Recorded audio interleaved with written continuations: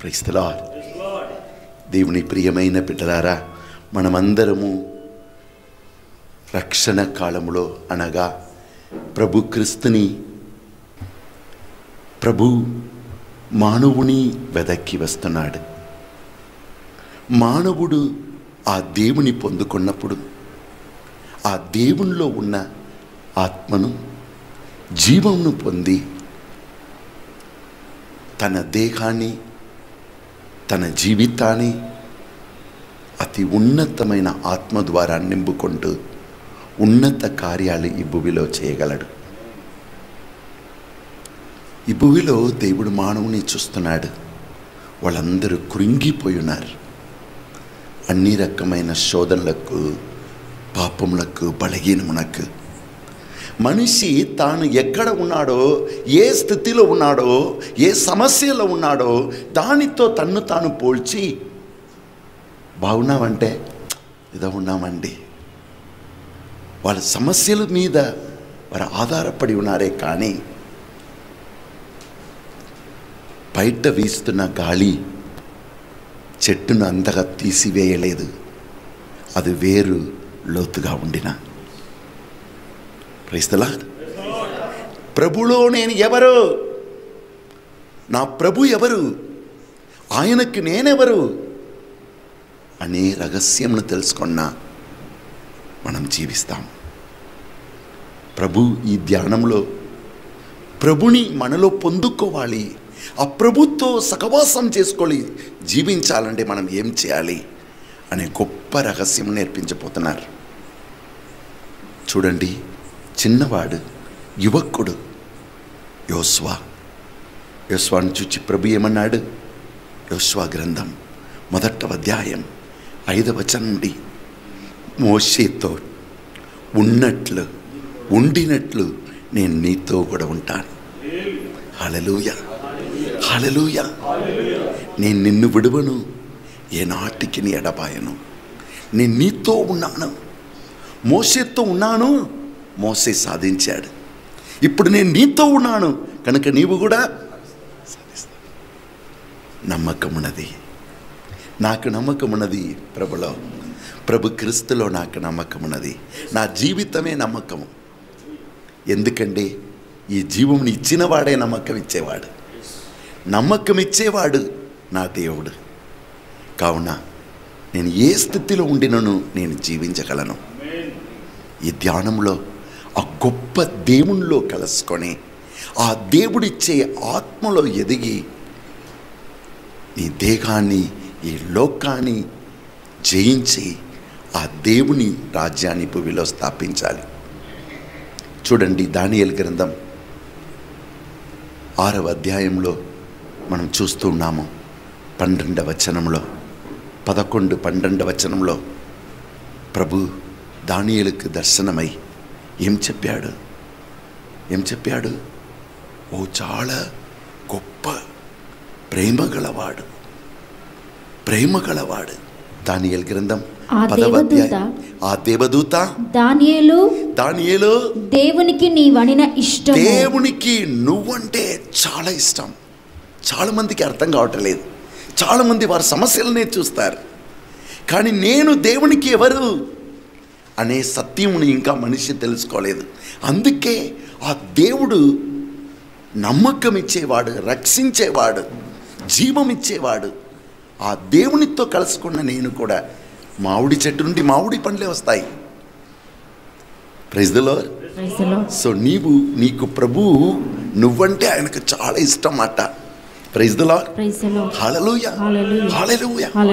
ప్రభువునకు చాలా మిక్కిలి ప్రేమ గలవాడా అని ఆయన అడ్రస్ చేస్తున్నారు దేవుడు. చూడండి, న్యాయాధిపతి గ్రంథం 6వ అధ్యాయము, న్యాయాధిపతి గ్రంథం 6వ అధ్యాయం 12వ వచనం. ఆ దానియేలుతో ప్రభు ఏమంటున్నాడు? ఆయన భయపడి ఉన్నప్పుడు సూరాగ్రణి, ప్రభు నీతో ఉన్నాడు. ఇంగ్లీష్లో ఏముంది? ఓ mighty man who is being loved by God. Oh mighty man. ప్రభులో మనకు నమ్మకం ఉన్నది, ప్రభులో మనకి జీవం ఉన్నది. ఎందుకంటే ఆయన మనల్ని జీవము పొందిన ఆ దేవుని నుండి వచ్చిన బిడ్డలుగా చూస్తున్నాడు. ఆ ప్రభు మనల్ని శక్తి కలిగిన బిడ్డలుగా చూస్తున్నారు. అందుకే ఒక్క దావీదు 5 రాళ్లతో గోలియాతును జయించగలడు. ఒక చిన్న బాబు 5 రొట్టెలని ఇచ్చి 5,000 మంది ఆకలిని తీర్చగలడు. తన దగ్గర ఉన్న దాన్ని ప్రభుత్వం ఐక్యపరచినప్పుడు, తన దగ్గర ఉన్నది ప్రభు చేతులు అర్పిస్తున్నప్పుడు, అవును, ఒక గాడిద ఎముకతో దేవుని అభిషేకంతో సంసోను 1000 మందిని చంపగలిగాడు. నీ దగ్గర ఏమున్నది అనేది కాదు ముఖ్యం, ప్రభులో నీవు ఎవరని తెలుసుకోవాలి. అందుకే భక్తుడు పాడుచున్నాడు, ప్రభువా నేను ఎవరో, నేను ఏమవుతున్నానో అనేది కాదు, జీవనదిగా నువ్వు ఉన్నావు. జీవనది యేసయ్య, నాలో నువ్వు ప్రవహిస్తున్నావు. కనుక నేను ఎక్కడ పోయినా నీ నుండి నేను ప్రవహించినప్పుడు నీ జీవాన్ని మోసుకొని వెళ్తా. నేను నడిచే చోట ఎడారిగా ఉండవచ్చు, నేను ఉండే చోట సమస్యతో ఉండినదిగా ఉండవచ్చు, కానీ నీ నుండి ప్రవహిస్తున్నప్పుడు అది జీవముగా మారును. అవును, ఇదే మనము ఎస్ఏకేల్ గ్రంథము ఎక్కడ చదువుతున్నాం? 48వ అధ్యాయం. దేవుని ఆలయం నుండి వచ్చే నీళ్ళు చాలా తక్కువగా, ఒక చుక్క చుక్క చుక్క నీళ్ళంతే. కళ్ళతో కూడా కనబడుటకు అది కనిపించకపోవచ్చు, కానీ ప్రభు చెప్పాడు, ఆ నీటిని పట్టుకో, నీ పాదాలు పట్టుకోవాలి. కనుక ఒక పాదమును ఇంకొక పాదం మీద ఉంచి ప్రభు నుండి వస్తున్న ఆ నీళ్ళు వేరెక్కడ పోకుండా అది నా మీదనే రావాలని ప్రవక్త ఆ నీటిని పట్టుకున్నప్పుడు ప్రభు చెప్తున్నాడు, రెండవది, నన్ను నీవు పట్టుకొని ముందుకు వెళ్ళిపో, ముందుకు వెళ్ళు. మోసే అన్నాడు కదా, నిర్గమకాండం 14వ అధ్యాయం 15వ వచనం, ముందుకు వెళ్ళు, ముందుకు వెళ్ళు, నన్ను నీవు పొందుకున్నావుంటే నీవు ముందుకు వెళ్తావు.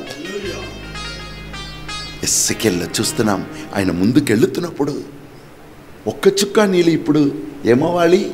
నీటిలో ఆరిపోవాలి. మామూలు నీళ్ళంటే కదా, మామూలు నది అంటే పెద్దగా నీళ్ళు వస్తుంది, తర్వాత చిన్నగా చిన్నగా మారిపోతుంది. కానీ ఆత్మతో నడిచేది అట్లా కాదు. ప్రభు నుండి వచ్చింది ఒక చుక్క నీళ్ళలాగా కనిపించింది, కానీ దానితో ముందు నడుస్తున్నప్పుడు అది పాదాల కిందికి వస్తుంది. ప్రభు చెప్తున్నాడు, ముందుకు నడువు, అది మోకాళ్ళ వరకు, ముందుకు నడువుమో, ముందుకు నడువుమో.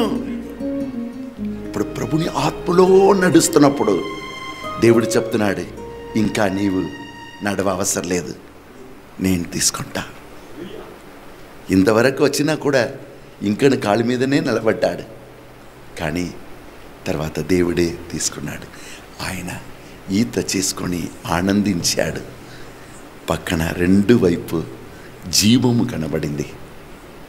ఆ జీవము గల దేవుడు ఆయనతో నడిచి ఆయన ఆత్మను పొందుకొని, ఆ ఆత్మ ద్వారా మన దేహాన్ని, ఈ లోకాన్ని, లోకపు శక్తులను జయించి మనం దేవుని రాజ్యాన్ని భూమిలో స్థాపించాలని నిన్ను నన్ను కలలు కని ఎన్నుకుంటున్నాడు.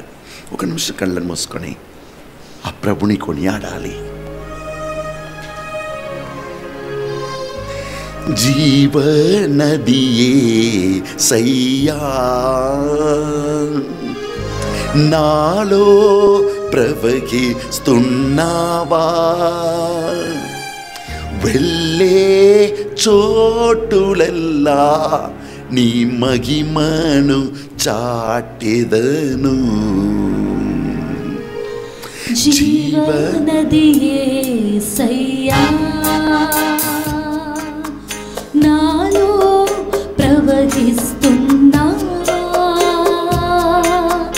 వెళ్ళే చోటులెల్లా నీ మహిమను చాటెదను. నాలో ఏమున్నదో ఏమవుతానో అది ఏ నా